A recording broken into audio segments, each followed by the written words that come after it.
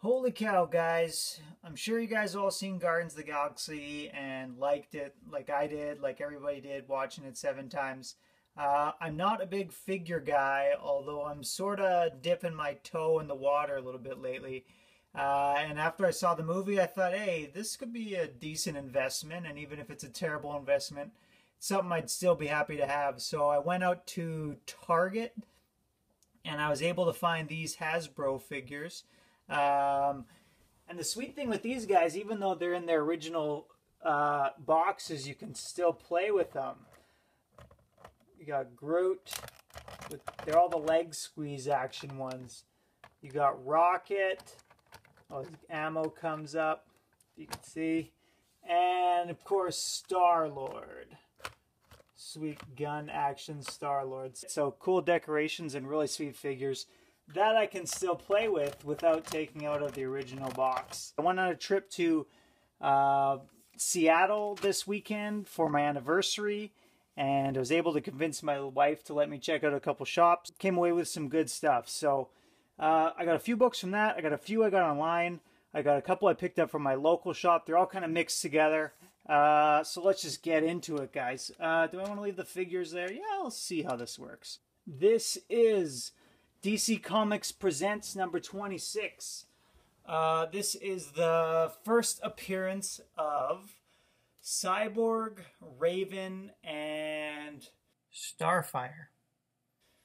Oh, not Firestar. Firestar is the Marvel one. It's Starfire.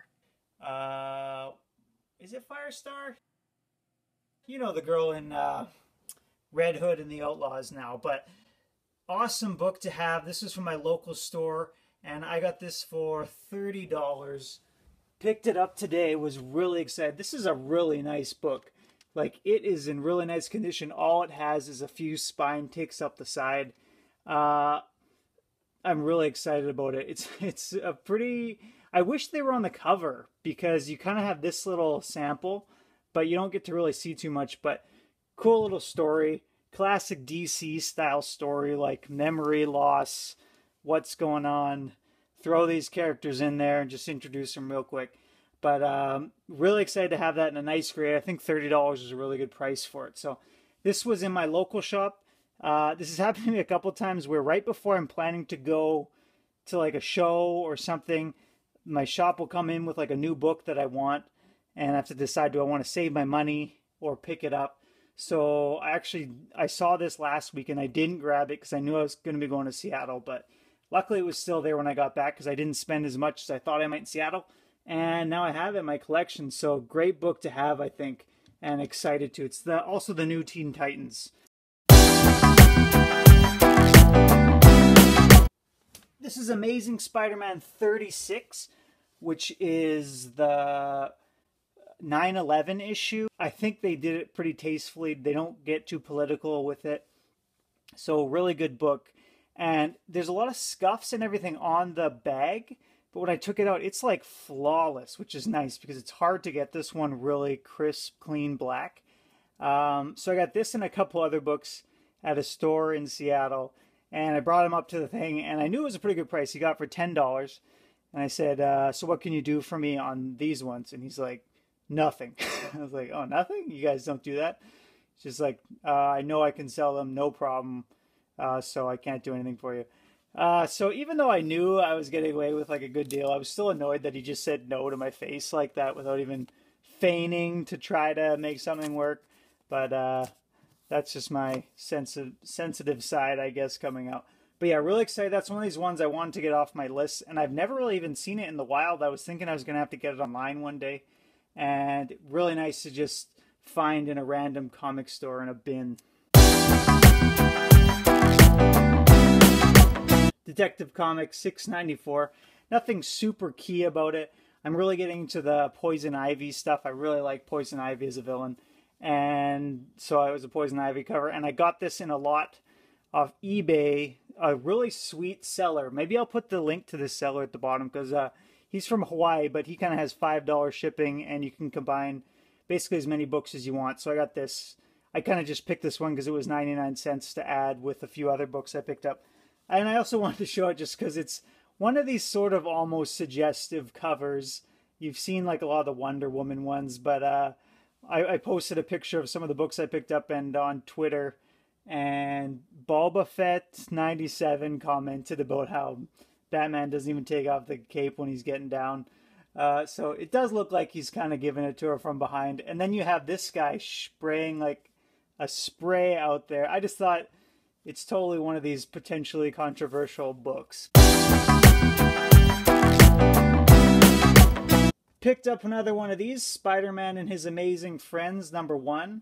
First appearance of Firestar. And I just love this cover. I already have it. This is another one of these books. What I've done is where I buy it on eBay, kind of on a whim, and then I find it in my store randomly. Like, I don't know where it was. I think I found it in just sort of some random side. He has kind of a little mixed bin, and I think I found it in there. And it was $3, so I figured I'd grab it. I just really like the cover and everything. It kind of has that classic Bronze Age look, and it's the first appearance, so maybe if someone wants to trade, I'd be happy to trade that one. What else? This was a flea market book. Just a random dollar issue. Thought it was an awesome cover. Venom Dark Origin #4 of 5. And really cool Venom cover. There's so many cool Venom covers, but really like this one. And I saw this one went for $25 on eBay. I'm not sure if that was a rare thing. There's other ones priced lower than that, but maybe some people like this book. I don't think there's anything significant about it, but that's a Medina cover there, but really cool. Here's one I'm surprised I haven't seen on people's videos. I'm sure people have it. This is Spider-Man #75. I think, or it says Peter Parker Spider-Man, but I thought this was Spider-Man, the issue. I'm going to have to look that up. But this is the death of Ben Reilly and kind of the end of the Clone Saga. And I read through this today, and for like a 90s book, this came out in 96, it's pretty well written. Like, it has some depth to it. An interesting sort of showdown with the Green Goblin. And I enjoyed it. How do I say this? Certain parts of it were really good, and then certain parts of it were really shallow. Like, there's going to be some spoilers here, not anything major, but Spider-Man, Peter Parker, his wife is pregnant with the child, and she ends up losing the child, and that gets like one panel or two panels where they're upset about it, and they move on. When he dies, it sort of happens in a really awkward way. Almost the way Ben Reilly was disrespected as a character, he gets disrespected in his death. And I don't even know if he's come back since this death, but it's a really pretty good story overall. It's just those little things, how they dealt with that, I thought were a little shallow, could have done more. But especially for a 90s book, I bash on the 90s a lot, but it was pretty good. Romita Jr. art, and not as terrible as some of his more recent stuff.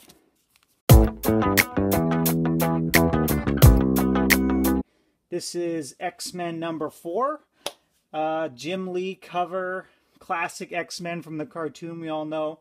Omega Red, first appearance. So again, it was 99 cents, kind of one of the things that attracted me to that, and part of the lot, the $5 shipping lot. So I had a whole bunch of books in there. One more flea market book. This was $1. This is Marvels, #3 of 4.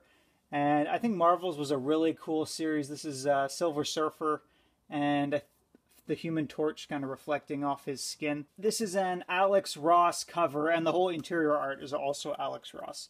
And I guess the idea with this series is that it's looking at the heroes from more of the world's eye. Like, how does the world around them see these characters, these larger-than-life characters flying around them? So it's telling the stories more from the view of a normal person. Really interesting take on things, and I think Alex Ross is the perfect one to tell that kind of story. So I was excited to find this because this is a series I want to pick up. I really enjoy Alex Ross. And last lastly, I've been looking at this book all day, guys. Like, oh, it's so beautiful. Also from Hawaii. This is Adventure Comics 439. Just a drop dead gorgeous cover. The Spectre often has just beautiful covers. I don't even know. I know very little about the Spectre. I was recently introduced to him as a character in Batman Eternal, and thought he was pretty cool. But I've obviously seen a lot of the Spectre covers and just love it. The colors are incredible. You got this sort of deep purple color with the green and the blue and the yellow. I really love these bold titles. They have it on some of the Action Comics had that. The Swamp Thing books had it, and it's pops out so much, and it's just, I don't know, it makes me feel like a little kid. It feels like a golden age type book, and just beautiful. And I wanted to ask Etanic 1 there about the grade on this, so I think I'm just going to zoom in here with the iPad. So, like, the grade, he graded it at an 8.0, but I think that's part of one of the reasons I really like this guy, because he graded really strict. Because to me, the book looks so good. It has spine ticks. Like along the side, I count there's about 10 spine ticks. At the bottom, there's sort of a rough edge, but like I'm really zoomed in. So there's like barely a really rough edge here. And there's barely a rough edge down here. But besides that, it's in flawless condition. So I don't know how much spine ticks bring the price down, but like along the staple and then a few on the side. But man, this might be my favorite book right now. I am so into it. Just gorgeous. So that is my haul for this week, guys. I got a few more books I'm definitely going to show off. Not sure when. Go out and check out the Guardians of the Galaxy movie if you haven't seen it. Thanks for watching, guys. See you later.